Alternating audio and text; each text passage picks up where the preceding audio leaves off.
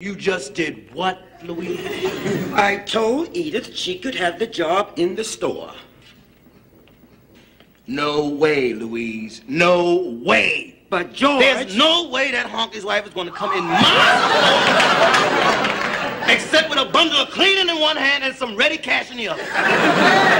George, those people are having a hard time. So are we people. The only difference between them and us is that our people have had 300 years practice. Well, it will only be until Archie's strike is over. That could be 5,000 months from now. What are people going to think when they come in the store and see a white face standing all behind the counter? What would they think? What would they think?